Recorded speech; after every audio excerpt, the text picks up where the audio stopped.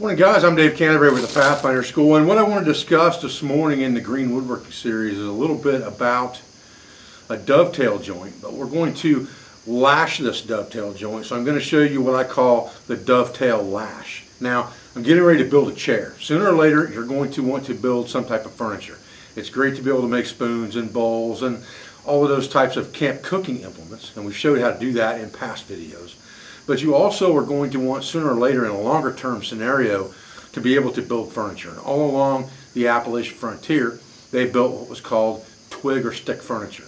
And most of the time, that furniture was actually nailed together, or it was jointed together with some type of a mortise and tenon, a round tenon and a round mortise hole that was pressed into, and those things would have been drilled out. But before they had the availability in smaller rural areas of being able to make those mortise and tenon joints by having auger type bits and things like that, they could also have used nails, which were fairly cheap back in that period of the 1800s. You're talking a 3-penny nail meant that that nail cost 3 pennies for 100 nails. Nails weren't in full production by the mid-1800s, so they began to get more affordable to rural peoples. So a 16-penny nail would have been 16 pennies for 100 nails. So a lot of this twig furniture was nailed together. What we're going to do today is, assuming a more woodland type environment where we're not carrying a lot of tools with us or carrying, 5 or 6 pounds of nails, we're going to have to lash these things together. So what we're going to do is we're going to build this chair with what I call a dovetail notch and a dovetail lash. And I'm going to show you that today. So I'm using a tulip poplar wood here, and I've cut myself 2 4-foot sections and 2 2-foot sections, and these are going to be my 4 legs. Everything else will be cut at 2 foot. So basically I've harvested 6 or 7 tulip poplar saplings. I'm bringing them in here to my tail vise, just dropping them in the tail vise, measuring them off and marking them. So we're going to have a measuring device. For that I use my axe handle. It's marked out in 1-inch increments. As I'm cutting these 2-foot pieces, I can use my axe to mark this out with, but what I've done is, since I'm back in the shop, is I've marked 2 feet on my bench and just scribed a straight line across here so that I know right here at these tail vices from here to here is 2 foot, and I can measure everything out very easily that way. Scribe a line on it with my knife or my belt knife, lock it in, pull out the good old buck saw, and just get right after it.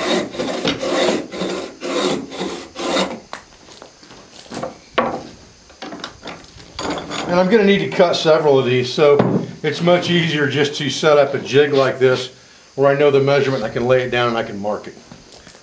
And I could do the same thing with a partial log with a V-notch cut in it, and then I could put a straight line and a 45-degree line in it, and I would have a miter box made in the woods from a round log with a V-chunk cut out that I could just lay these pieces down into and know that this cuts at 24 inches, this straight cut in the log, just like a miter box. Drop this down into the V, cut it off. Line it up every time at the end, cut it off. Very simple way to make a jig in the woods if I needed to.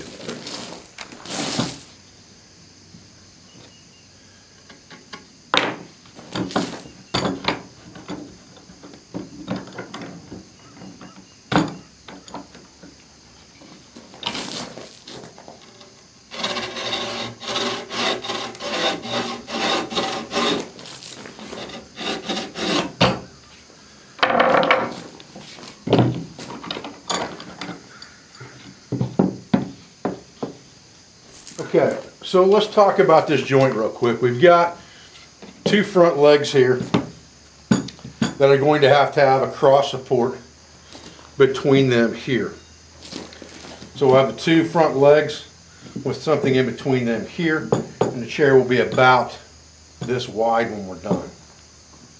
Okay, this is where the dovetail notch comes in, and the lashing if we're not going to bore holes into our wood. Okay. My 2 largest diameter pieces that I have are going to be my 2 front legs. And again, we talked about we have to put a support in between those legs. So we've got to choose which one of these is going to be our support at the top, and it needs to be fairly thick, so we're going to be sitting on it. So we're going to use something like this one here across the top. And this width is important. Now, I've already got a line marked on the bench here that I can slide these up against and give myself a space here. So I'm going to take advantage of that space and use that as a center line for my dovetail joints. So now what I want to do is I want to take this piece of wood and cut a dovetail joint, initially a dovetail on both ends of this, and then I'll match it up to a notch. I'm going to use a black marker here so that you can kind of see what I'm doing. But what I want is, I want a flat here on one side, and then I want basically a triangle here, just like this. So I'm going to cut this into a triangle piece of wood for the most part, with the widest side of that triangle at the bottom. So it's not an equal triangle. It's going to be a little bit off, and this will be the back waist side. And I want that notch, or that tenon, to be at least as deep as my notch is going to be, and a little bit deeper, so that I can pound it in and then lash it tight and trim it if I need to. But I'm better off getting a tight fit right off the bat, because I'm trying to keep everything the same size, and that's going to be important here in a few minutes. So what we're going to do is we're going to take our saw and we're just going to cut along the end grain, just like this.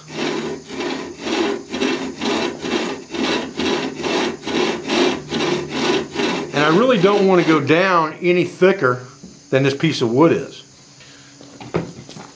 So what I can do is I can lay this piece of wood right here and scribe a line on here at the bottom, so I know about how deep to go with my cut, and I'll probably go just a little bit short of that.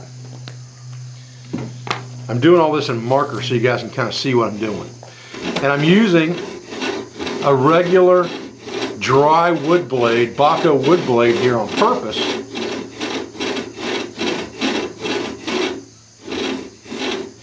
because that's what I would have in the woods. Alright? So I'm pretty even there. Now I'm going to come over to this side and I'm going to cut the other corner.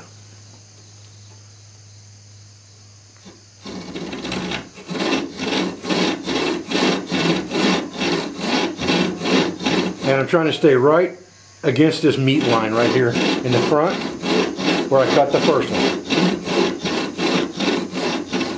Just like that. Okay? Now I have two lines cut in here. So now I have a line coming down here and a line coming down here, and now I'm going to cut one across the back that's going to start by touching both of those lines and go down the same depth, right down that cut.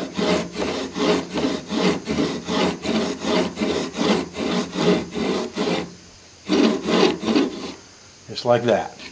Okay, that's pretty simple stuff. Now if I just take my marker and connect the dots here basically to my dropped lines and cut away the waste by batoning my knife, since we're not using a chisel right now, we're going with what we would have, and we're just going to baton those out, and we'll have a notch or a tenon when we're done, and then we'll have to cut the mortise to match this tenon. Okay, so now I'm just going to come in here with my knife and chop away the waste just inside the line. There's one. Square it up good. There's two.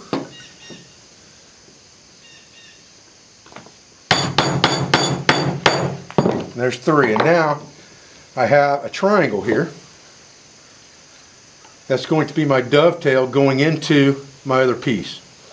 And you can see I'm just a little bit off right here in depth. Don't worry too much about that. You can trim that down with your knife with a shear cut to get it evened up. But that's a pretty clean dovetail. Now we need one of these on the other end before we can make our mortise joints in the other pieces. Now one of the really important things we have to remember is we want the alignment of this and this to be straight. And you can eyeball that pretty well and see if it's straight, and you could always pop a string line down there if you needed to, or run a string to it. Once you've got this done, now you've got one support for those front legs that you're ready to make the mortises in to fit these tenons. Now, one thing that I do with these is I come in here and I just cut it off just a little bit, just like that, and just like this. Not all the way back to the shoulder, just to the front. And I'm going to cut that notch small that this mates into, that tenon. And then I'm going to lash it as well back in here. I'll show you that in a minute. We're going to put a lashing on here to hold it together. And this is green wood. It's all going to shrink. It should shrink somewhat together as long as it's the same species of wood. But if we really want this good and solid without being able to bore through holes, put pins in it, or put nails in it of some sort, we're going to have to lash it or possibly glue it. But gluing green wood's not a good idea either. So we're going to use what I call a dovetail lash on this in just a few minutes. Okay, now this is going to be our leg, and this is our cross support here. So we're going to want to line this up so that I've got my spacing that I want, and I'm going to lay this dovetail right in the middle of that, and then I'm going to mark with my knife, marking knife. It doesn't really matter. You can use your knife blade for this just as easy. And all I'm doing is marking where that dovetail is coming into that at. And you can see that that's an angled line. And that's important because this is a force fit joint. Now what we're going to do is we're going to cut this. And remember, this is an angle. So when we cut this, we want to cut it at an angle. But that's our outside line. We don't want to cut outside that. So what we're going to do is we're going to mark this with a marker so you guys can see it really good, so you understand exactly what I'm doing here. This is the outside of my joint. This is the center line of my joint. So I'm going to cut from here at an angle to here with my saw. And then I'm going to pop that notch out. And I want that notch to be about as deep as this is, or about a little over a third of the way through the material. Alright, so let's lock this dude up and saw it in, and I'll show you what I'm talking about here. Okay, so if we're drawing this on, we're not going to go any deeper than this. And you see I'm touching that right now on this side and this side. And the same thing over here, about halfway down. And what I've got to take out is enough space here and here to get that dovetail in there. So I need an angle here. And that's what I'm cutting in now. So if I cut that angle here, like this,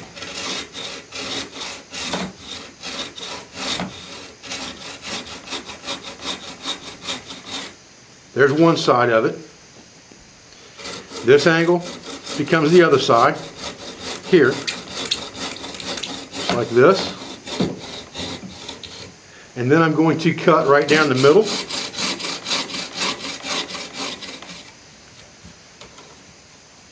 And then I'm just going to start taking little kind of saws in between things there. And that's just going to help everything come out. That saw kerf ripping through there is going to knock a lot of that stuff out of there. Now this notch here needs to be a little wider. I can cut that with my knife, or I can just cut that in with a saw real easy. Just like this. Make that just a little wider, because I need a little bit of room for that joint to go in there. And then just keep taking chunks out with your saw, just like this. It's where this drywood blade comes in real handy, because you can manipulate this thing really, really well. And then look at what you're getting for a hole in there. And just widen things up where you need to. You can always go back in there and clean it up with your knife. Now, just like any other mortise and tenon, you're going to have to come in and clean it up. You'd have to do this with a chisel and pare this up a little bit. And you can do the same thing with your knife. I would much rather have to remove material from this notch after the fact and have to even shear cut a little bit out of here to make it bigger to accept my tenon than to have cut too much out of here from the beginning with my saw, because I definitely can't put material back.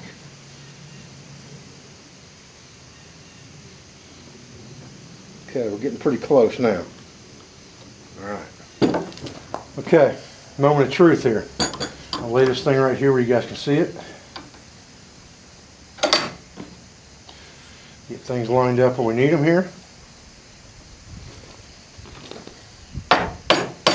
And I'm just tapping it from the top, gently.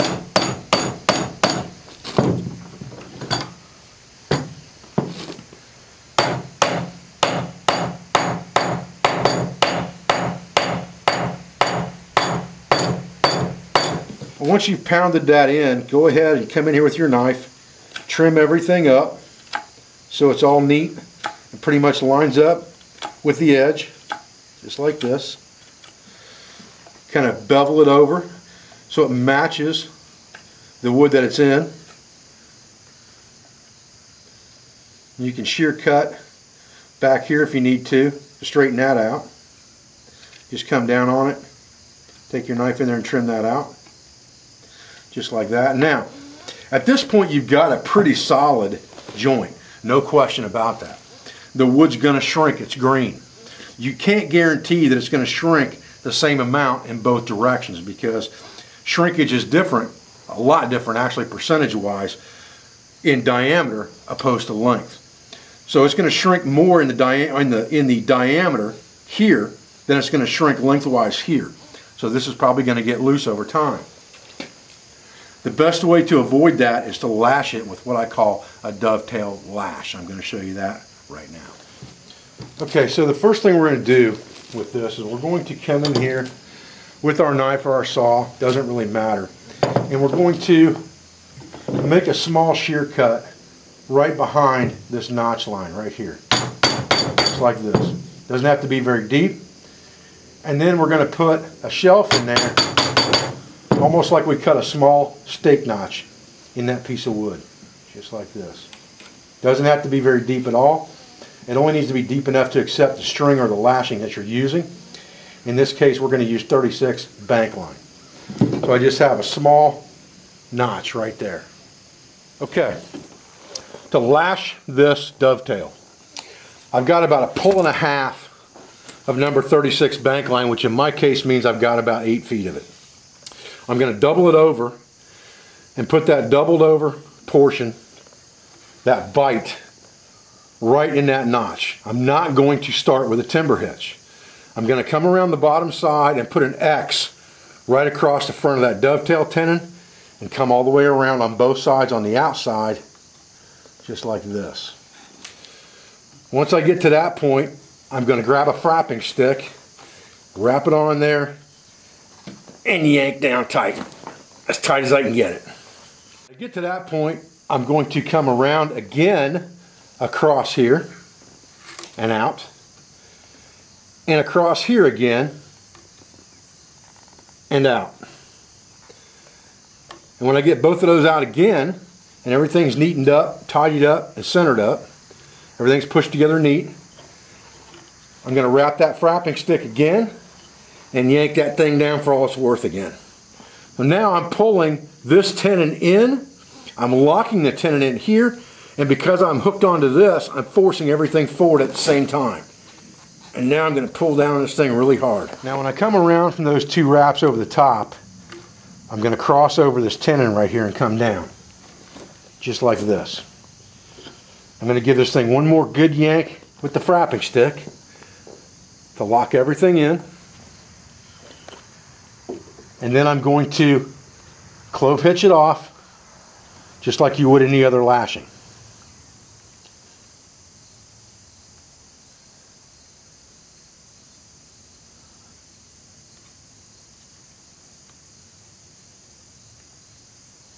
Sometimes it's difficult to manipulate that with one hand.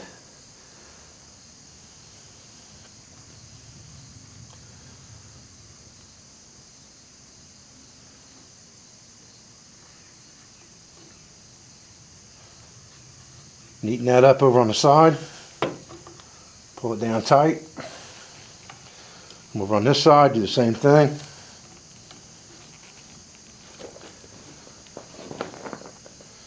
Hold everything tight. Make sure you got a good X over there.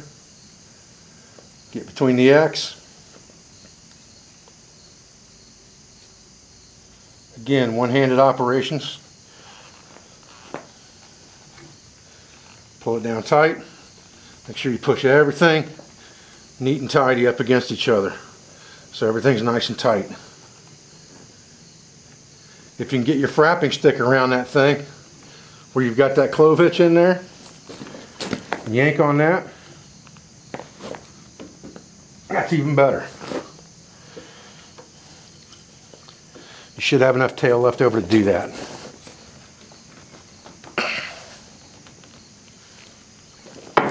Now what I generally do when I do a clove hitch is I put a stop knot in it, right at the bottom. I'll snug that thing up as best as I can get it, and I'll put a stop knot on that side and a stop knot on this side. Then that thing is not going to come undone. Then you can just trim off your excess. When you're done with that, you got a really, really tight joint right there. That's not going to come undone on you. Even if that wood shrinks a little bit, that's not coming undone. You'll have another crossbar down here on the bottom as well when you're done.